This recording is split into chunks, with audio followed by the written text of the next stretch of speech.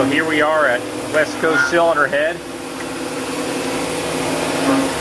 watching the L92 heads get ported. Check out all this code that it's running by.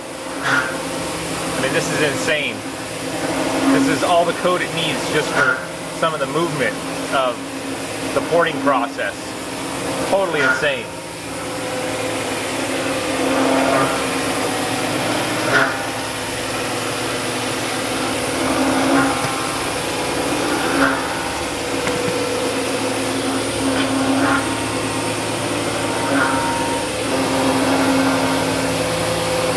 Beats the hell out of doing it by hand.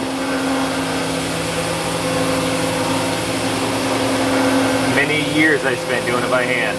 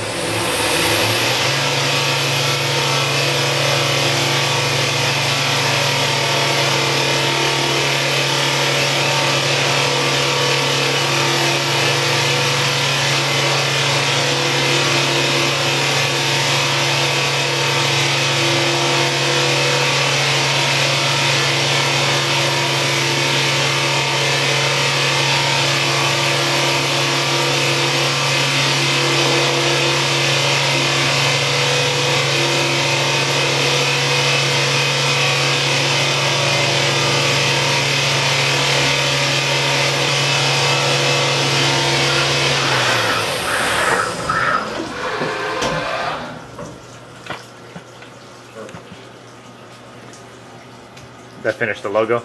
Yeah. Let's see what that looks like.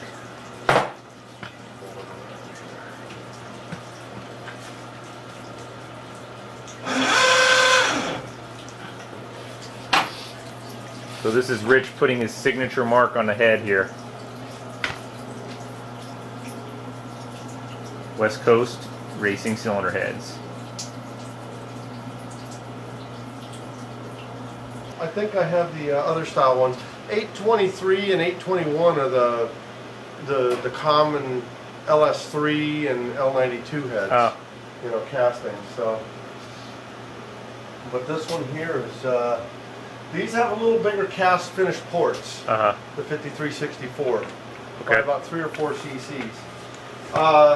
So basically, as I was explaining to you earlier, before we put the heads in the fixture, we do a light deburring around the valve cover rail and some of the major edges and such, because out of the box they're really sharp cylinder heads. So knocking the edges down makes them easy to handle. We don't get so many cuts and abrasions while we're working with them. Yeah, I can definitely say from working with the LS heads, those things are like razors. Yeah, all of them are just traditionally super sharp. And we're going to go ahead and logo this one again. So this is Richard from West Coast Cylinder Head. This is what I consider a solid gold guy. We've known each other for, I don't know, shit, it's going on 15 years now, you know. Scary thought. And we've done Engine Masters competitions together, and if there's ever a guy I'm going to trust with my cylinder heads, this is the guy. I mean, he is just an incredible cylinder head man, and when it came to me choosing a guy to port our heads for our turbo combinations and our naturally aspirated combinations on the new LS motors, he's pretty much the ultimate, was what I would consider. So I'll let Richard go from there. Thank you, Tom. I appreciate the kind words. This is our Fidel CNC machining center that we built our own 5-axis cylinder head fixture on. Basically, we can position or articulate the cylinder head in a multitude of different ways of approaching a way of reaching ports and combustion chambers for the machining process. Basically, in a nutshell, we have 5 ranges of motion, or 5 axes of motion, left and right, which is our X direction, forward and backward, which is our Y direction. We can move our spindle column up and down, which is our Z motion direction. We have one rotary motion here, our A axis, which rotates 360 degrees like a barrel. And then we can articulate in the B axis, which will give us our tip or teeter. And that lets us get around the pushrod bends and around some corners that you might not otherwise do with a 4-axis machine. And what we're getting ready to do is we're going to run our Stage 2 CNC port program on this L92 or LS3 casting. We do a program that machine finishes the combustion chambers, does a partial intake port in the bowl area, a partial intake from the gasket entrance side. We machine along the entire floor of the intake port, and then we machine the exhaust port complete from the seat to the gasket flange. And basically we're good for improving airflow on the intake side. We take it up from about 325 CFM to a little over 350 CFM in a usable lift curve. Airflow peaks out at about 640 to 650 lift. The exhaust port, there's a dramatic increase in airflow. We take them from about 205 CFM out to about 250 CFM. And that is a pretty healthy pickup over the factory port. We also don't remove a lot of material with this because these heads have such large cast finished ports to start with. So shape is everything. They already have lots of cross-sectional area, which is good for you know, high flow volumes. They already have fairly large valve sizes in them, so we really just need to make sure that the detail work is what's covered, and that's what this program serves to do. Check out this fixture that Richard, this is what I've got wood on, taking a look. Richard basically programmed and machined this fixture in this machine. It's one of the nicest ones I've seen. It's just a gnarly fixture. I mean, years and years ago when he started with this, I mean, the amount of learning that he's had to do to, you know, for years, all I did was port heads, and I'd always be picking Richard's brain about how do you port this, how do you port that, and he was the master.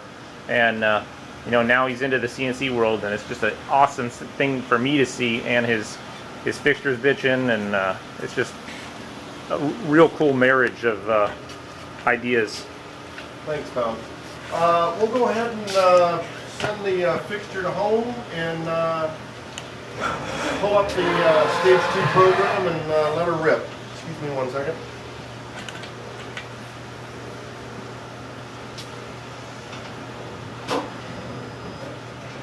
Close it here, and you might see a little bit of splash going on.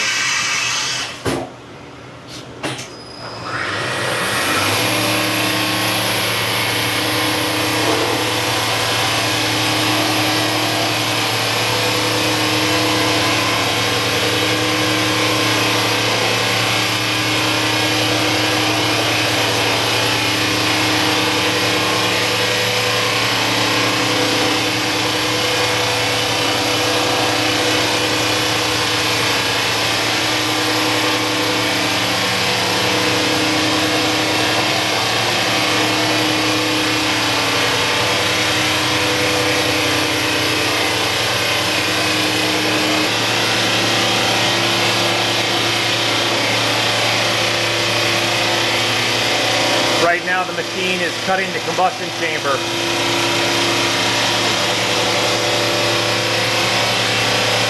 One real advantage of the CNC ported is that how every port is equal. So your consistency is just, you know, it's just all the same, and that's super important when you start making big power. So every intake port, every exhaust port, every combustion chamber, it's all going to be the same. All the volumes will be the same. And like I said before, it sure beats the hell out of doing it by hand. I mean, doing it by hand definitely has its place, but that's what Richard's done here. Is he's basically spent hours and hours and hours porting by hand and figuring out what the best port is for what we're trying to do, and then made a program for it. And then it's always the same. It's just bitching.